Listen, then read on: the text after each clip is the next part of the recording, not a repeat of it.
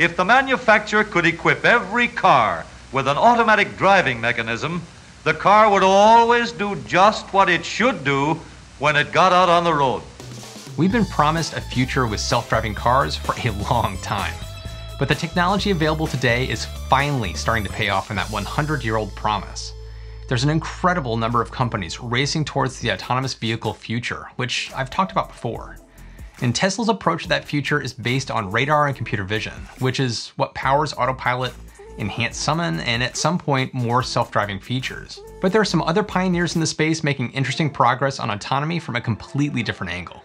Waymo was kind enough to invite me out for an event to meet some of their team, learn about their self-driving technology, what motivates them, and to ride in one of the Waymo One taxis operating in the Phoenix, Arizona area.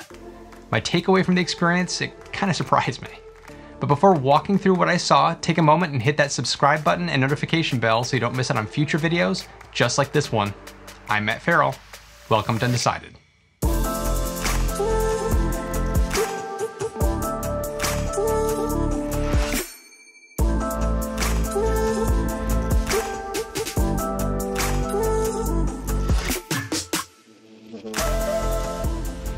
Taking a step back and looking at the history of self-driving cars is kind of amazing.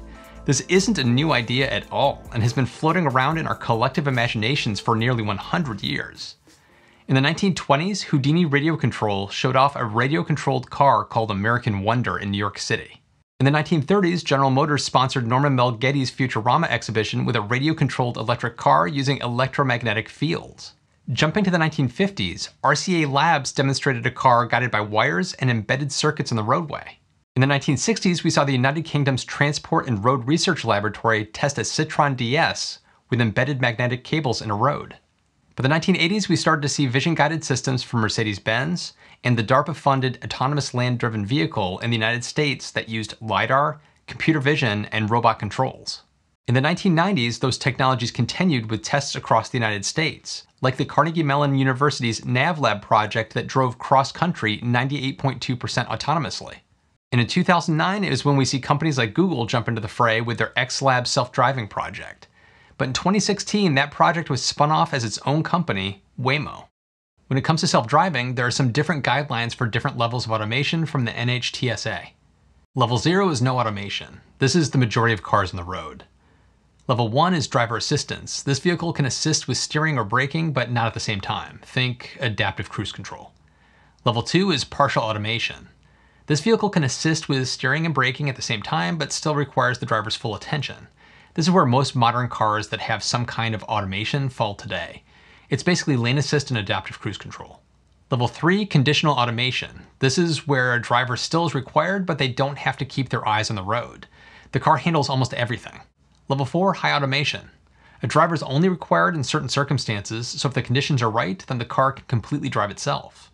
And level 5 is full automation, exactly what you'd expect. This is when no human driver is required at any point.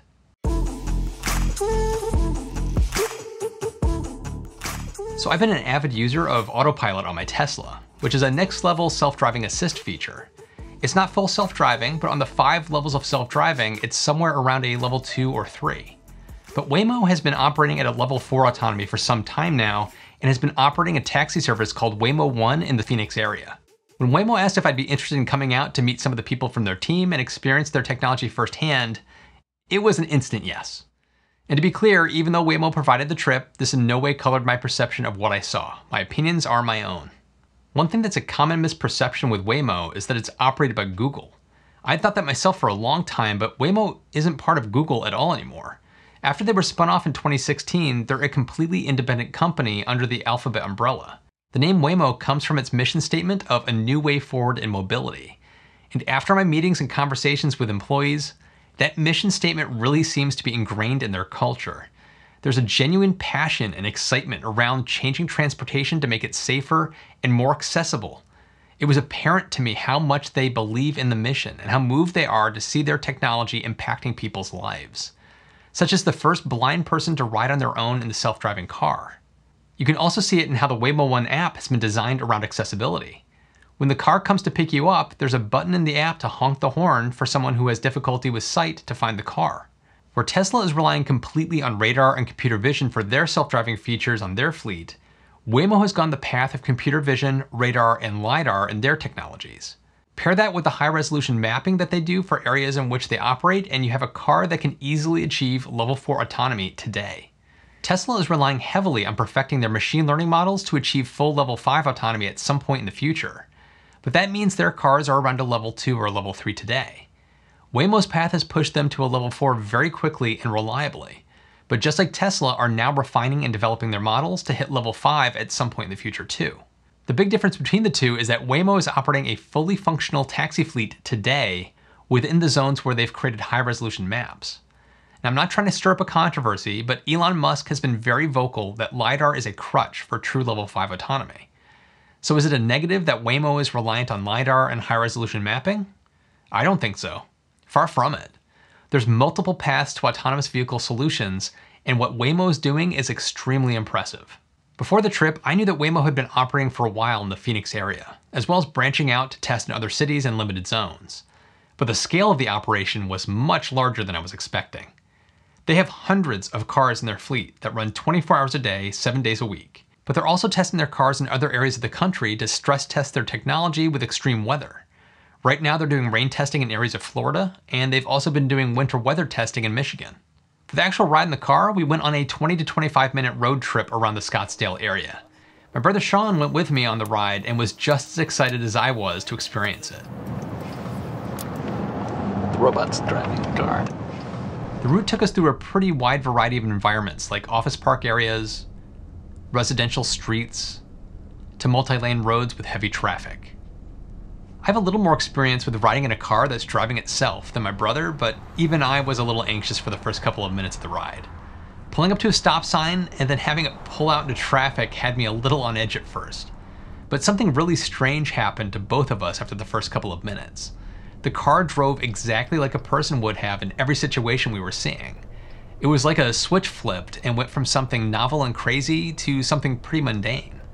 It was kind of crazy how normal it felt. As my brother put it, okay, it's just a car that's driving. As a UI UX designer, I immediately focused in on the passenger screens in the back seat. I was completely blown away by how well they were designed, and how much thought, testing, and iteration must have gone into it. During our conversations with the team, they talked about how much time they put into trying to understand how to make people feel comfortable with self-driving cars. And this UI design was proof of that effort and time. It communicated exactly what the car was doing at every moment, as well as what the car was seeing. The screen would show a ping-like effect every couple of seconds that showed the LiDAR dots of what the car was seeing in the surrounding environment, which included everything from parked cars, to people, to vegetation. When the car was about to speed up, the route line would get a pulse of brighter green. If there was a stoplight coming up, a small stoplight would show up in the upper left-hand corner of the screen and show you that the car recognized it as red, yellow, or green. Every piece of the UI was carefully constructed to show you what the car was seeing and why it was doing what it was doing. I was blown away by that. And to Tesla, I really hope they take a look at this UI because it's incredible. I'd love to see them take some cues from it with their autopilot UI. With the high-resolution mapping that they've done, the car also took speed bumps and dips in the road like a champ. And near the end of the route, the car had to take a left-hand turn on a very busy multi-lane road.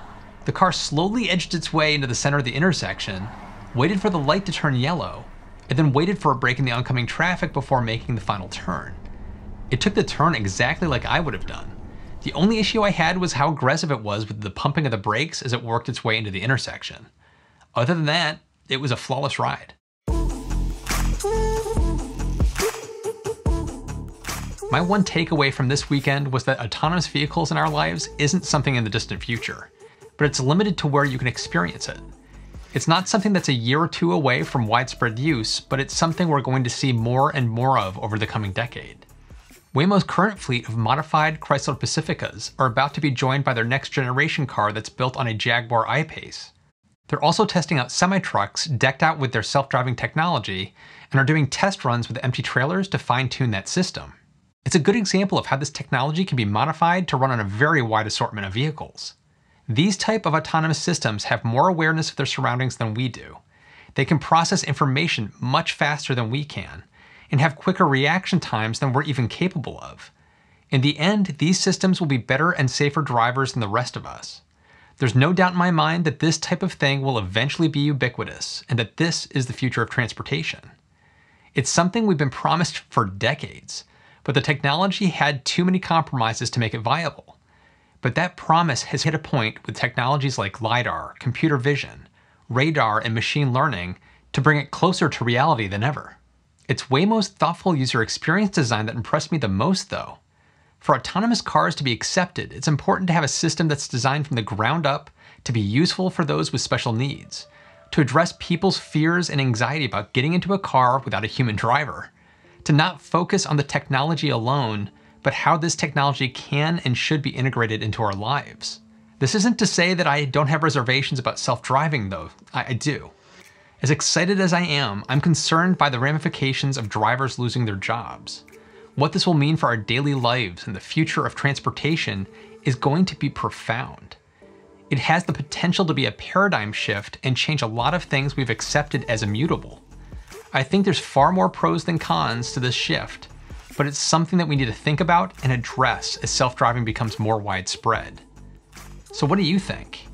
Are you excited for self-driving to become part of our everyday lives? Jump into the comments and let me know. And if you like this video, be sure to give it a thumbs up and share it with your friends because it really does help the channel. There's some other ways you can support the channel too.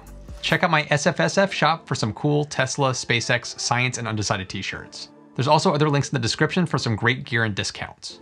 And as always, an extra big thank you to all my Patreon supporters. Your support really is helping to make these videos possible. Be sure to check out my Patreon page for additional details about joining the crew. If you haven't already done so, consider subscribing and hitting that notification bell to get alerts when I post new videos. As always, thanks so much for watching. I'll see you in the next one.